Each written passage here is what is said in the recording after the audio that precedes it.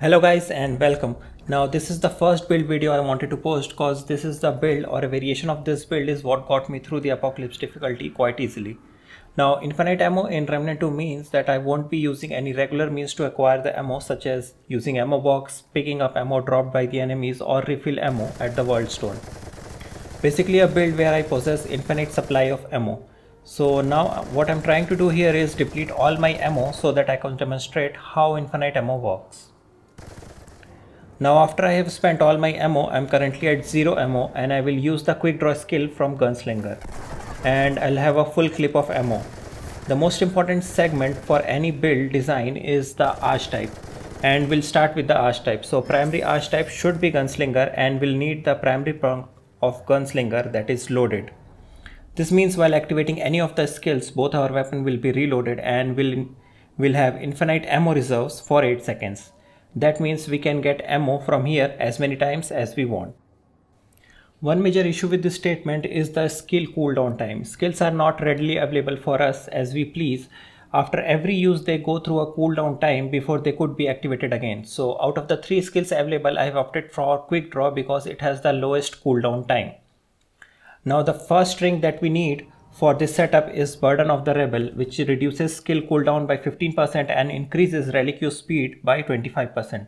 Now to counter this increase in relic use speed, I will be using Enlarged Heart, thus effectively negating the downside of this ring. Also, if you guys are unaware, you can obtain this ring from Empress at the Red Throne. All you have to do is give her the Thane Seed from the Widow's Court. Also, if you guys want a detailed video on Widow's Court, please let me know in the comments below and I'll be happy to make one.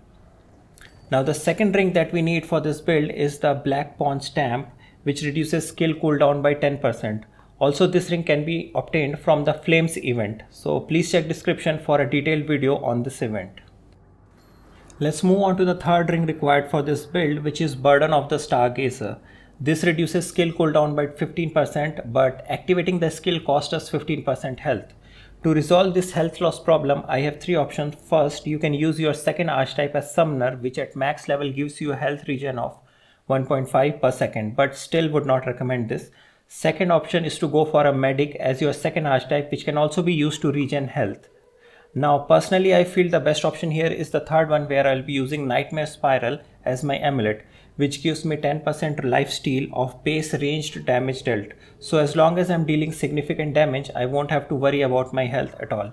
Along with this, I will recommend maxing out your Siphoner trait, which gives an extra 3% base damage dealt as lifesteal, which isn't a lot, but it all adds up. One more advantage with using Nightmare Spiral is that now I can use the second archetype as Hunter, which increases critical chance, range damage and overall DPS for any build. The final ring and an important one is the Sapphire Dreamstone, which reduces skill cooldown by 3% on critical hits, but it can occur once every 2 seconds. So this ring is quite valuable for the build and can be obtained from a secret passage in the painting event. So please check description of the video for the link on how to unlock this ring. Now let's talk about the long guns that can be used with this build.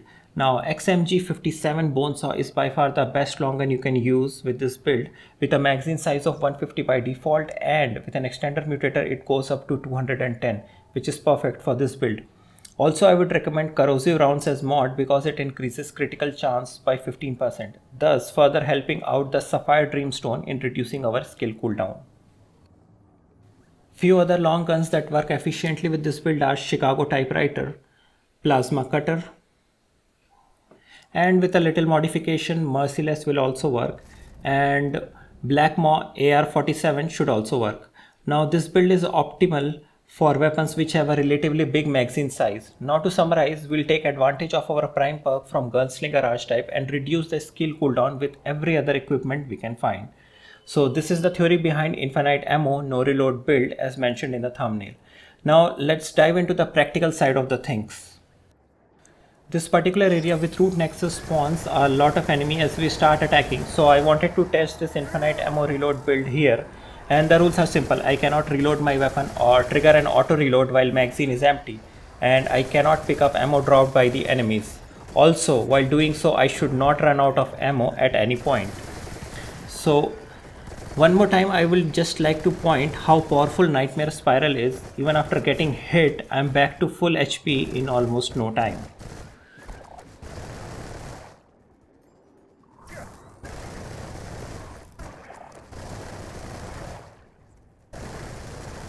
So even though I'm firing continuously, I won't have to reload, and practically I have an infinite supply of ammo. So that was the main theme behind this build.